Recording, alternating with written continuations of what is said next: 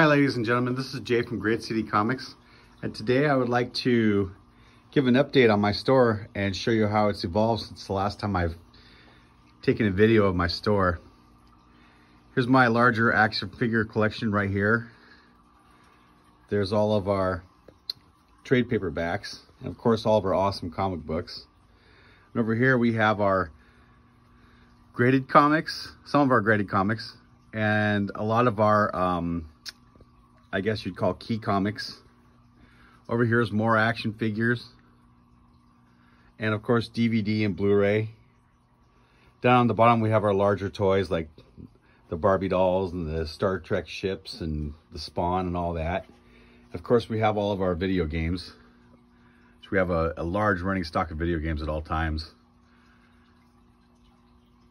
Then over here we have console equipment like controllers and things like that. Some of our computer games, our Sega Genesis games, Super Nintendo games, regular Nintendo games, some hint books for video games.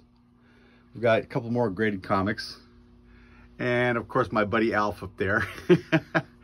Back here we have our consoles and all those type of things. Some graded action figures, Nintendo DS games, and then we have our anime selection right here. It's not really big yet, but it's getting bigger all the time.